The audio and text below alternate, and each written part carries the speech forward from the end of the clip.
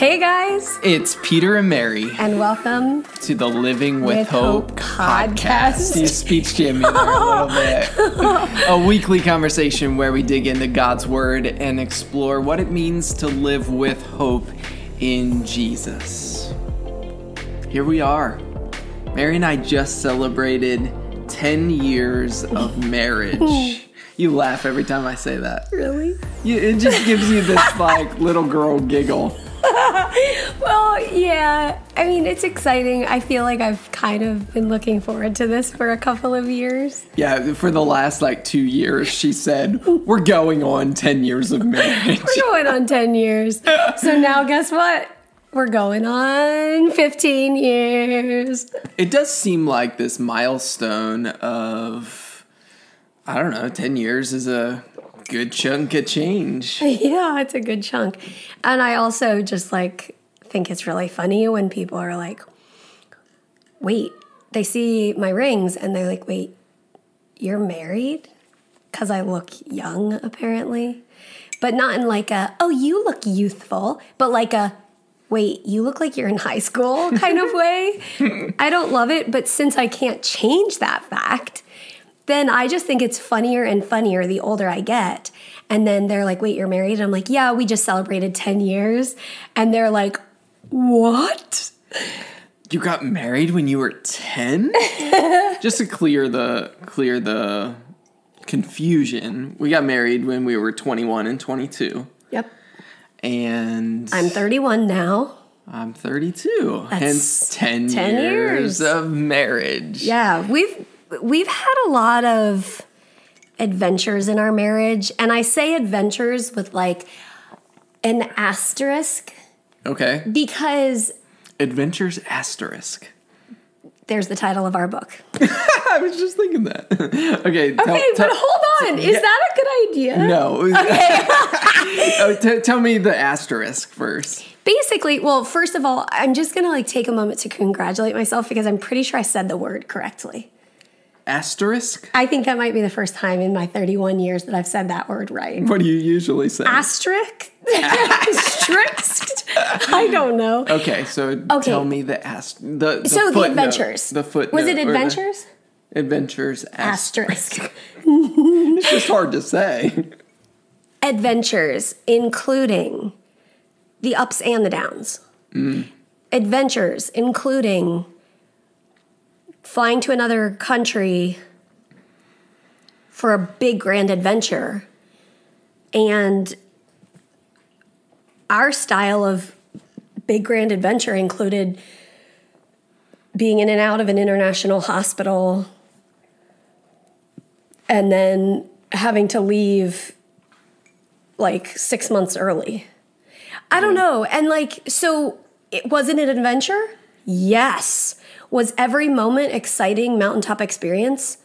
No. Were some of those the most tearful frustrations? Yes. Was it still an adventure? Absolutely. And that goes not only for that adventure, the adventure of 2014 to 2015, but She's talking about when we went to Scotland and her health declined and that whole journey. yeah. But I mean, even I think back on our marriage and think, we lived in the downstairs of that house. We rented the bottom floor of a house. This was our first year of marriage. Yeah. I was in seminary. Yeah. I was trying to find a place to live, and I found this place on Craigslist. Bottom floor of a house, a family with 2 young kids. Yeah, and it turns out that there were shared spaces. They had an office down on our level of the house. Yeah. Anyway. And walked through our living area to get to the laundry. Every single day. Yeah. I kid you not. I'm just going to paint this picture. To be clear, we wouldn't have said yes if we knew that they would be walking through our apartment every day. That would have been weird to say yes to, but we didn't know that ahead of time. So imagine this. We've been married for 12 days. We had just been on our honeymoon, went back to Maryland, and then drove to Massachusetts, where we moved into this bottom floor of this house. We're laying there. We've been married for 12 days. And Saturday morning, the next day, we wake up and like we're laying in bed, and the wall right here, we hear like pitter patter of children walking down the hallway and the mom and dad walking down the hallway. And we were just like, this is odd. Craigslist strangers are walking right outside our bedroom. But that in itself was the beginning of so many adventures. Yeah. We loved living there. We're going somewhere with this on the podcast, by the way. We're reflecting on 10 years of marriage, but I wanted us to think about this and these stories of adventures asterisk. But yeah, what as you look back on these 10 years of marriage, what are some of the things that God has taught you? Wait, I wasn't finished the Danvers story. Oh, I'm sorry. Okay. So anyway, that was the first of many adventures. Okay. And that's what I was saying. Yes. It was an interesting housing arrangement. We then moved 30 minutes away to the bottom floor of an elderly man's house, and we helped take care of him and all of that. And that was the next adventure. And in between those, like, you know, every day in between there, we were doing crazy things like finding free stuff on Craigslist when a family was moving and they were getting rid of all this great stuff. And we'd like be like, get in the car, we're driving downtown. And like, you know, those are the sorts of adventures that we will remember fondly for so many years. Yes. And that's how it all started. And every single year in between, there have been adventures, some with a lot of different twists and turns that we didn't expect. Okay, I think that's the end. So you were saying, what has God taught us? Yeah, I want to reflect a little bit on what God has taught us. And in doing this, I want to go back to a passage that was very important to us at our wedding. Okay. And that I think, you know, here on YouTube, those who watch the Frey Life, our daily vlogs of this journey of life where we're showing just the mundane and the mountaintops and everything in between. And that journey of showing our lives, we really kind of try to put our marriage relationship on display, not as like a model or anything like that, but as just I think it's deeply theological, and it's part of Mary and I's philosophy of marriage is that marriage points to something bigger, and like marriage is just like the shadow of a greater reality. And I think it's important for us, as I reflect on 10 years of marriage, to have that mindset that marriage is the shadow of something bigger and greater. And so we take marriage as that, as not the end of life, like the goal of life or the best thing. But it is a picture of something that is the best thing. Yeah. And so I want to talk a little bit about that. But before we really dig into that, what would you say top lessons you've learned in marriage? That's some pressure. Okay, it doesn't have to be top. What are some things you've learned? Lessons you've learned. Like? Well, so sacrificial love is huge.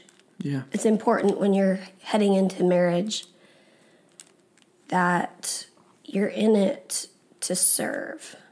And I think people kind of jokingly say, but very truthfully, when you get married, you realize how selfish of a person you are. I think they also say that about having kids.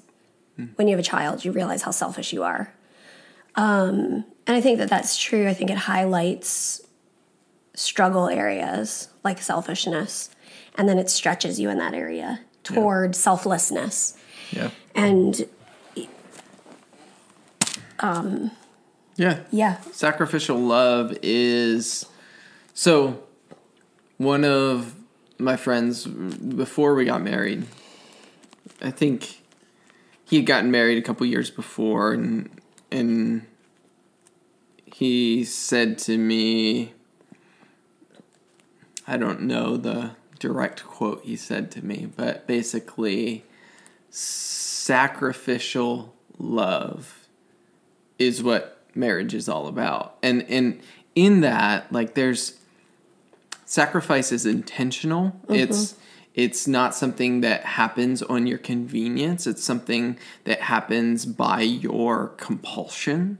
Like, I am choosing to sacrifice. And I think some of us view sacrificial love as like we have to sacrifice. It's kind of like that compromise, which there are compromises in marriage. But sacrificial love is more about compulsion to sacrifice rather than sacrificing because it's necessary.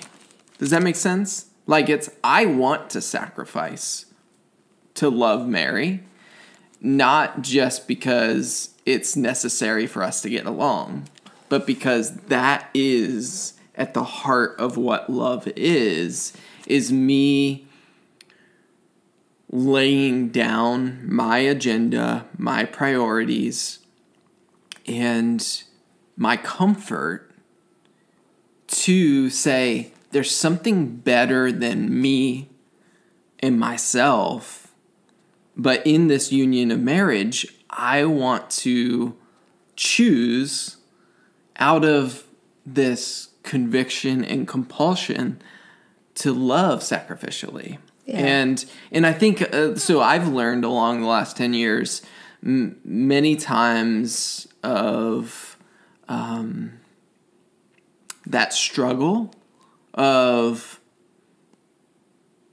between comfort and a greater vision of what love is. You yawning again? Sorry. Here she is yawning. I was trying to sit up, and I realized I think if I sit up, my body thinks it's time to stretch and then yawn. Oh, okay. Anyway. Yeah. Sorry. No. So that, I think that is a lesson. I think one of the things that marriage has taught me is to hold life loosely. And in the book of James, I just listened to this a couple days ago on my morning walks, where James says, Ollie's sniffing the microphone. James says, don't say today or tomorrow we'll do this or that, but rather, it's James chapter 4, he says, yet you do not know what tomorrow will bring. What is your life? You are a mist that appears for a little while and then vanishes. And I think... not a great time to play with a crinkly toy, Ollie. Yeah. Ollie? We used to record these up in our third floor where we would lock the animals out, but that's our Christmas explosion area at the moment. Also, we thought maybe the third floor was making me yawn more. It's true. Real life here, friends. Yeah, we're in the living room. The dog's playing with toys. The cat's meowing. And James is saying... Instead, you ought to say, if the Lord wills, we will live and do this or that. And honestly, 2020 has taught me that even more. Yeah. So not only has our marriage... and inevitably CF life. CF tells you, or forces you to realize that you can't always plan ahead. But also 2020, because we're like, yeah. And now 2021, because we're like, yeah. Yeah. We don't know what tomorrow brings, what next week, what next month. We can't control the future. And so much of our lives we spend trying to grasp for control. And I think just being married... Can you take that toy from him? Being married to someone with a chronic illness has taught me to hold life really loosely. And I think I used to...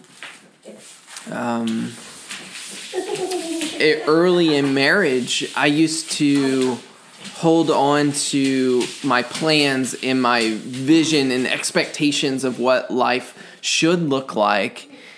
And I'd hold on to that. And Mary and I just spoke for an event. We were talking about these expectations versus reality, and the reality sits in. And when we hold on to those expectations too tightly, what happens is we start to, it leads to discouragement and this disappointment. But when we start to loosen our grip on these things and start to approach life, and I think Mary's taught me this, she's kind of a free spirit in terms of personality, but I think a lot of that grows out of her journey with CF and recognizing that she can't control whether she's going to feel well or not feel well. And so commitments have always been hard. And so it's because of having to break those commitments when I don't feel well enough, or and that hasn't been easy for her at all. But I think she's taught me more than anything in marriage that when we hold tomorrow and just the substance of our lives with this openness of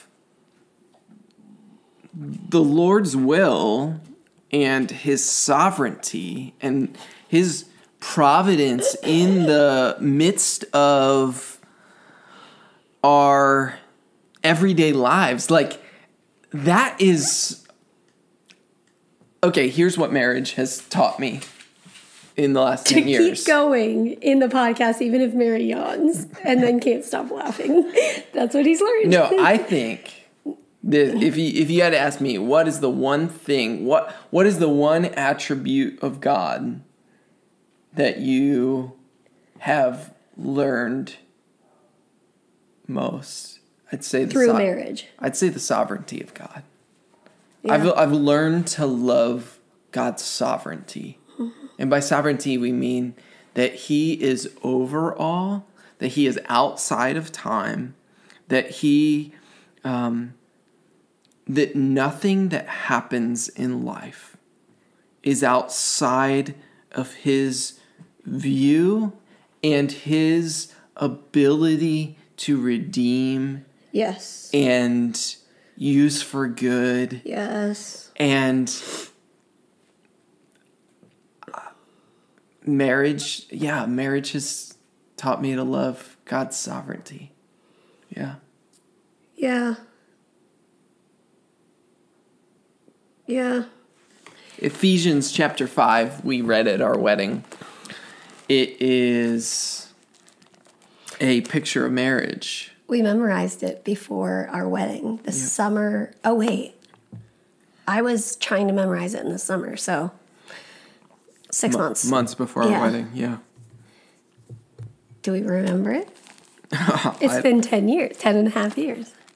Therefore, be imitators of God as dearly loved children and walk in love as Christ loved us.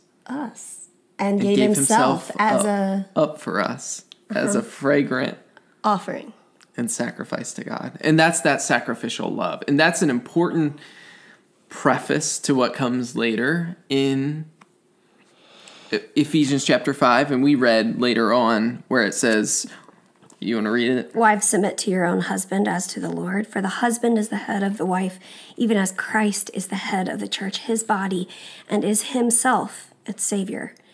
Now as the church submits to Christ, so wives also submit to everything to their husbands. Husbands, love your wives as Christ loved the church and gave himself up for her, that he might sanctify her, having cleansed her by the washing of water and the word, so that he might present the church to himself in splendor, without spot or wrinkle or any blemish. In the same way, husbands should love their wives as their own bodies. He who loves his wife loves himself, for no one ever hated his own flesh, but nourishes and cherishes it, just as Christ does the church. So we are members of his body. Therefore, a man shall leave his father and mother and hold fast to his wife, and the two shall become one flesh. This mystery is profound, and I'm saying that it refers to Christ and the church. Okay, so this is our theological and philosophical underpinnings of our marriage that Mary and I, we put a lot of effort into planning our wedding to make it a display of the truth that marriage is a picture of something greater. Mm-hmm. And that greater thing Paul calls a mystery. And that mystery is Christ and his self-giving love for the church. Meaning his people. Those who put their trust and faith in him. And so at the end of the day, I think as the years go on, I just see more and more. I think we had a vision for it back when we got married. Years. Yeah, I think as the years go on, I see more clearly that marriage is a gift. We're grateful for it, but it's not the end. It's not the fulfillment of life. And in fact, after this life, when our lives are said and done, our marriage was simply a symbol, a picture, a model to show us deeper the glories of Christ's love for us. And that one day that our union with Christ will be fully realized. And marriage will be like this shadow that we once experienced. Mm-hmm. And that is, it speaks meaning into today, into this 11th year of marriage. Like, it speaks meaning into that because it excites me that our relationship and our marriage is not what life is all about. But it teaches us. Yeah. Yeah. And I think as we let that sink into our lives, I think of those of you who are married, and marriage is hard. It's a lot of hard work, and it's not this glamorous thing, but man, is it good. And the goodness in it is that self-giving, sacrificial love that points us to a good Father who gives of himself for us.